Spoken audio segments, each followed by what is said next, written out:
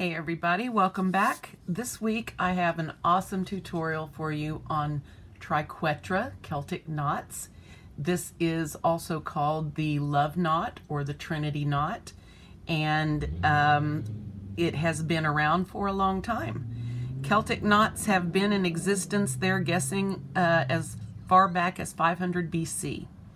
And a lot of different nations or cultures took over this pattern drawing, the knotted drawings, and they are found prominently in illuminated books and in mosaics from the Roman Empire and in the Islamic cultures. So this is a very prominent, knot, and it's a great one to start with.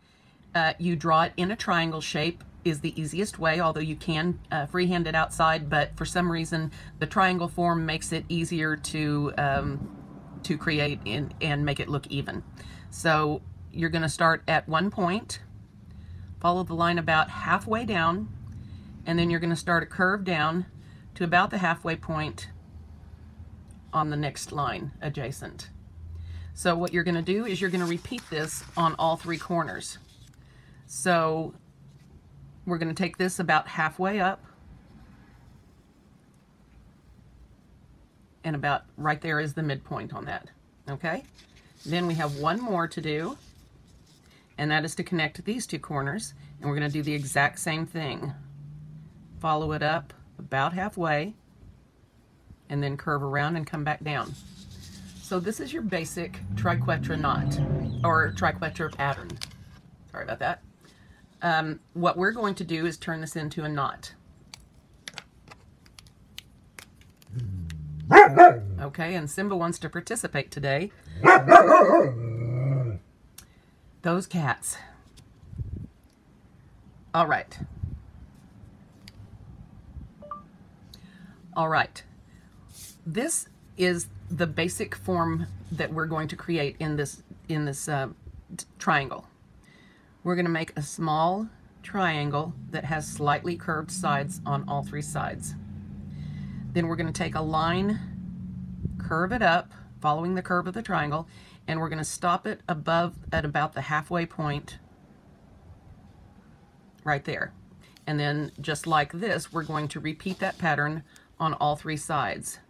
So we're going to be looking for the halfway point right here. So we're going to follow this curve, and that's about halfway. And then on the third side, the same. Here's the halfway. So we're going to take this up and out and again to the halfway point. So this is what we're going to do inside this form. Let me show you how that goes.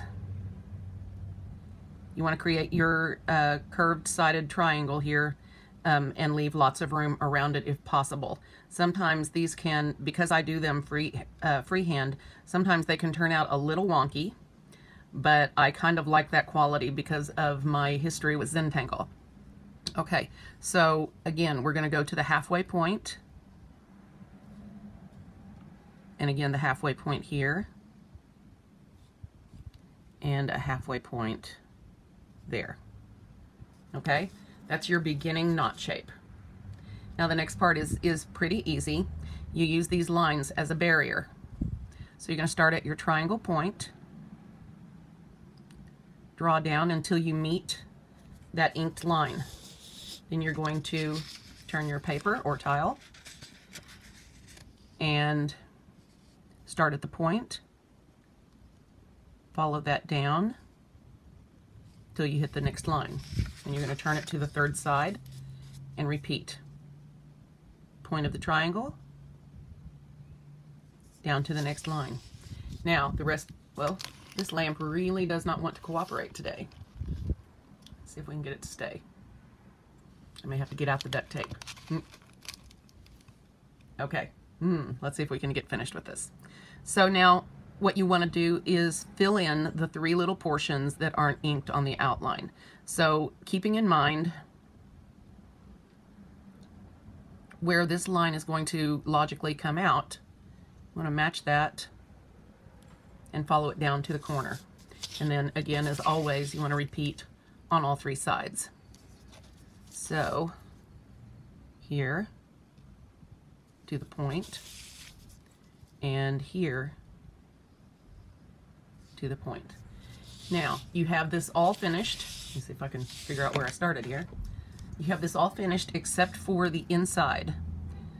So you want to come right here where this triangle line would come out, and then hook up with your other line there.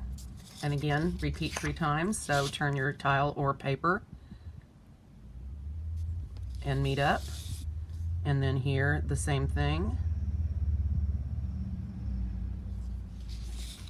There. Now, typically, when you do Celtic knots, you will see them blacked out or inked in the areas where the knot is not. Okay, I'll try not to say that again. Where the knot is not. Okay, there I go. All right, so basically, once you have these filled in, and you can leave them blank, there are no fast rules that I'm aware of. And keep those blacked in if you like.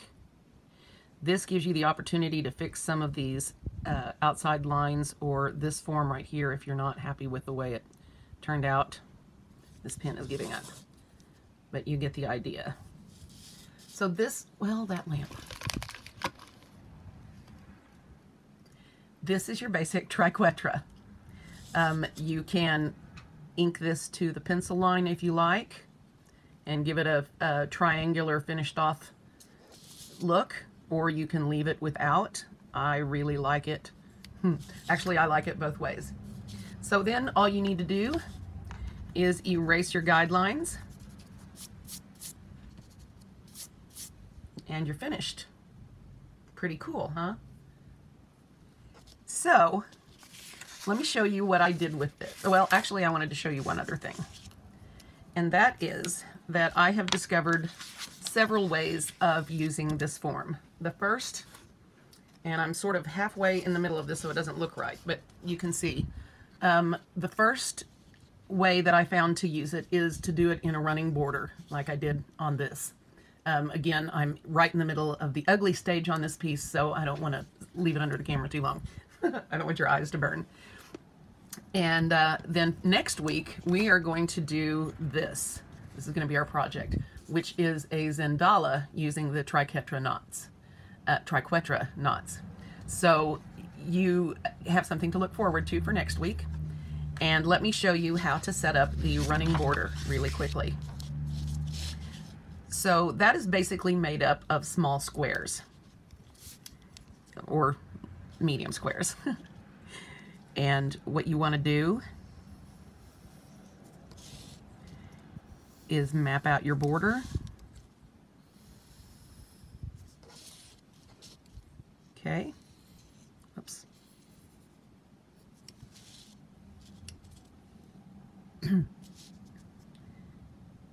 And then depending on how big you want it, or how thick, since this is a knot example, I'm just going to take all the room for the knot. Okay. So in borders, the corners can be an issue. And so the very first thing you want to do is follow your square out from each point and make yourself little squares on the corners in this way. Oops. That was not a very good one. Luckily I have an eraser. Just don't tell anybody. There we go. Okay, hopefully we have banished the cats to the other realm and Simba will be quiet. So as I was saying, you divide each of your squares in half. Now, if you will notice on this example, I did not do it this way. I have two corners where I divided them in this way, and then what I did was I zigzagged the line. But when I got here, this meant I had two corners that were the opposite direction. So on this one, I'm going to try something different. I don't know if it'll work. It will. That might have to do with how many squares you have. I'm not sure. So I don't know what to do about this mess. Let's pretend this line is a little bit bigger and you get the impression. So it would be like this. Now there's nothing stopping me from putting Triquetra in these skinny little squares. It just won't look as uniform as the rest. So starting here, you're just going to pick a spot and follow the procedure I just showed you. Follow your line in pencil to the midpoint of the next one and curve it in. Now I can do this since I've practiced without turning my tile, but I recommend you do turn. Middle point-ish, and middle point, like so. Okay, midpoint, midpoint, and midpoint. Midpoint, midpoint, midpoint. And like so. And you'll notice that you have a pattern here that begins to repeat itself, which is what makes this such a cool border pattern. And you don't have to worry about your orientation or what way you're doing things. Just follow the procedure, and I promise you it will work.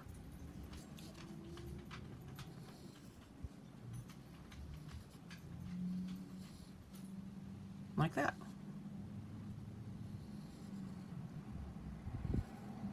Whoops, that one was not good. When you don't follow the line to the midpoint and then curve, what happens is you end up with a small space for your first triangle, and that can be problematic because then you don't have a lot of room to make your knot. So this is basically how you set it up. You just draw your forms.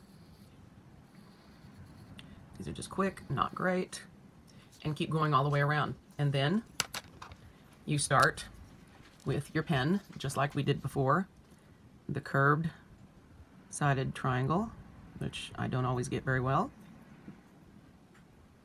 Midpoint, midpoint, midpoint, and then from the top point down to the barrier, top point down to the barrier, and your top point down to your barrier. Then just fill it in like we did before. Make all of the lines complete.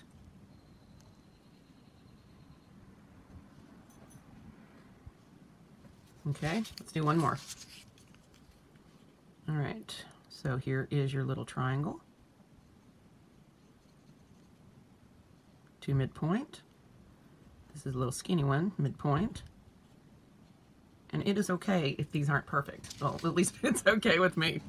I don't know how anybody else will feel about it, but I think once you make it into art, the imperfections are part of its charm.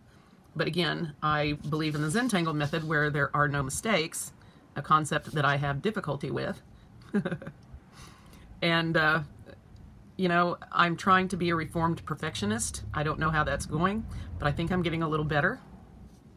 After all, I'm showing this to you without it being perfect. So, when you put these together and you ink in this little diamond shape between them, you can either leave your bottoms open, like I did here. I did not straighten this out. Notice that I inked these all inside, but the outer edges are not inked, and neither are the inner edges inked. So basically, I inked the parts that touch each other and the inner parts of the knots, like so, and so. But I left this and this and this without ink. Well, this one actually will have ink, but you see what I mean. I like the dips and everything. However, if you would like to make this like a completely square border, you can easily do so just by inking in your triangle lines and then finishing the edge with a straight line and then fill in your gaps.